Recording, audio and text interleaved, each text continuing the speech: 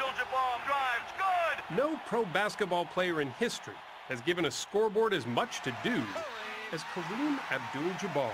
Lob under to Kareem, slam! With his trademark skyhook, a rainbow that rarely missed. Kareem with a big pressure shot! The one-time Milwaukee Buck You are watching what greatness is all about. turned LA Laker legend racked up an astounding 38,387 points during his 20-year career. Add to that his 6 MVPs and 6 NBA championships, and you've got one of the greatest centers to ever play the game. It's all etched beneath his new statue, towering outside the Staples Center in downtown Los Angeles. I was lucky to be able to play as long as I did. You know, I worked hard at my conditioning, and I didn't have anything else to do. And yet, he says, all those stats aren't the only measure of his life. I think worrying about stats is like being petty. You did what you did, and... Yeah, and people appreciated it. So you can't do better than that, you know. If he seems a bit understated, well, that's as much a part of Kareem Abdul-Jabbar's persona as his 7-foot-2-inch frame. There was always a mystique about him, not just because he was a Catholic turned Muslim, not because he hailed Malcolm X or boycotted the 1968 Olympics.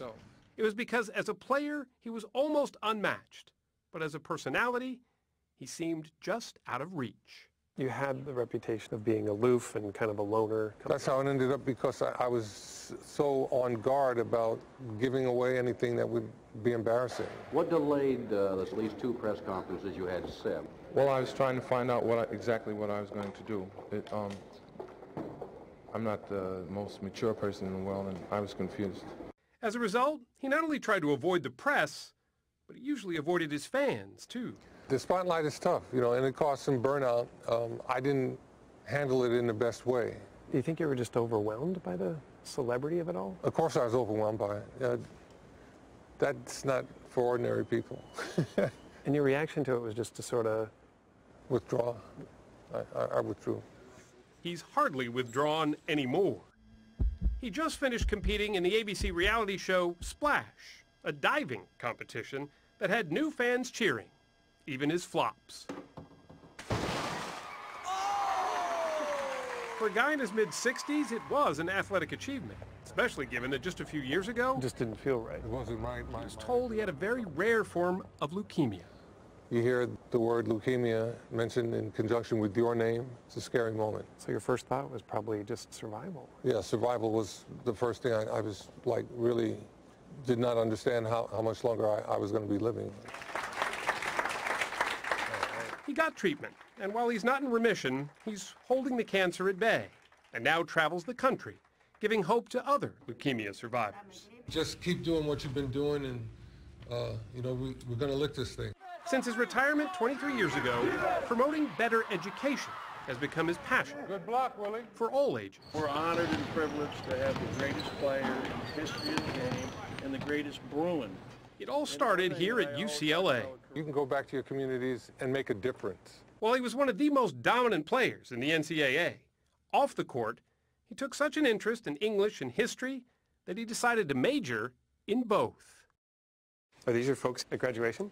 Proud day, huh? Proud day for me, yeah. I'm the first person in my family to get a college degree.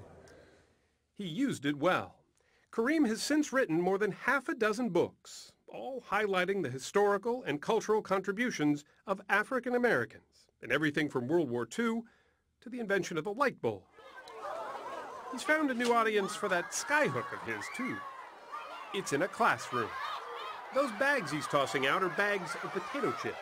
A reminder to kids that one of their favorite snacks came from a scientist, not a sports hero or a celebrity. The potato chip was invented by a black American. His name was George Crumb. They all think they have to be LeBron James or Jay-Z or Denzel Washington, you know. They got to get beyond that. On the shoulders of giants. He even produced this highly acclaimed 2011 documentary. But I want to tell you guys about the best team you never heard of. It's the inspiring story of the Harlem Wrens, an all-black basketball team that the sporting world all but forgot.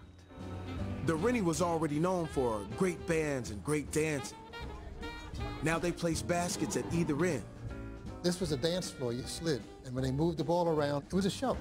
They used to play here, at the Renaissance Ballroom on 138th Street in Harlem. Much to Kareem's disappointment, it's long since been boarded up. They were the pride of Harlem in that they kind of got to the point where they were the best basketball team in the country, but they couldn't get recognized because they weren't white. His frustration with the lack of recognition of so many African Americans began early. Before changing his name to Kareem Abdul-Jabbar, which incidentally means noble, powerful servant, he was known as Lou Alcindor, born in New York just 2 years after the end of World War II. He never lived in Harlem, but its rich culture, its jazz and art, stuck with him, as did what happened on its basketball courts. This is like our, home court? These were known as the battlegrounds. Guys were very aggressive, you know. It was, people played, it was like a blood game, you know. It wasn't... He made his mark here. What's your name, tough guy? And at his Catholic high school. But many still had their doubts. Everybody told me I was too skinny to make it in professional ranks. Did they really? Oh, yeah. But there's more than one way to skin a cat, and there's a lot of different ways to play the game. He found his way to play the game, and he found his spot in Hollywood. Listen, kid, I've been hearing that crap ever since I was at UCLA. I'm out there busting my buns every night. Who could forget Kareem playing co-pilot Roger Murdoch in Airplane? It's so famous that on a recent flight overseas, Kareem had to relive it. He invited you into the cockpit? The pilots, they took me into the cockpit, strapped me in. I took off in the cockpit with them. They said, we wanted to tell everybody that we flew with Murdoch. We have clearance, Clarence. Roger, Roger. What's our vector, Victor?